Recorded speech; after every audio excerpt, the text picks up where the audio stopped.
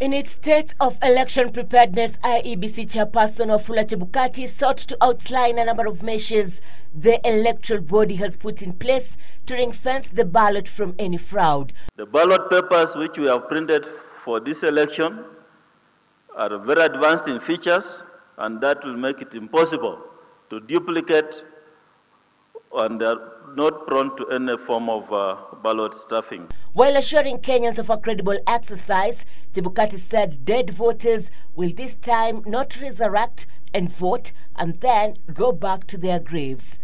The IEBC has put in place a foolproof system that will not only identify voters biometrically, but will also ensure that the ones who are passed on will not turn up on the August 8th election.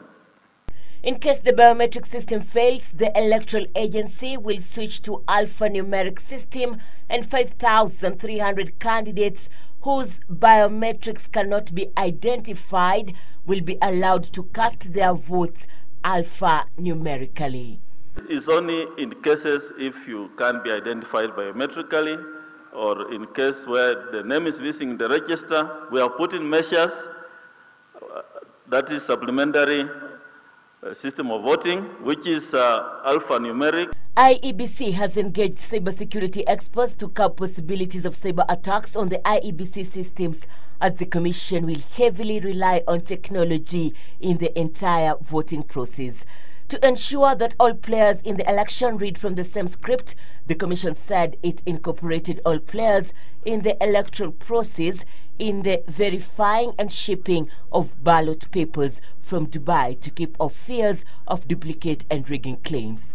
The issues raised by Third Way Alliance are not candid and not being genuine to the Kenyans.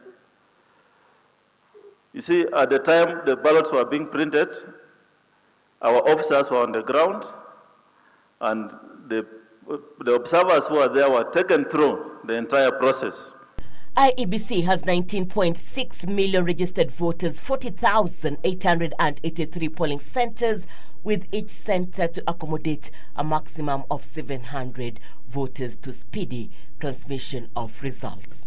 With less than 10 days to the next general election, the electoral agency in the country has expressed confidence in credible results delivery come August 8th, and unlike 2007 and 2013, where it took 4 to 5 days to announce the presidential results, this time round, the Wafula Chebukati team says it will announce the presidential results within 24 hours. Now, it's a wait-and-see situation on how the IEBC will conduct the August 8th elections. Irene Mchuma Udim, Channel 1 at the Bomas of Kenya.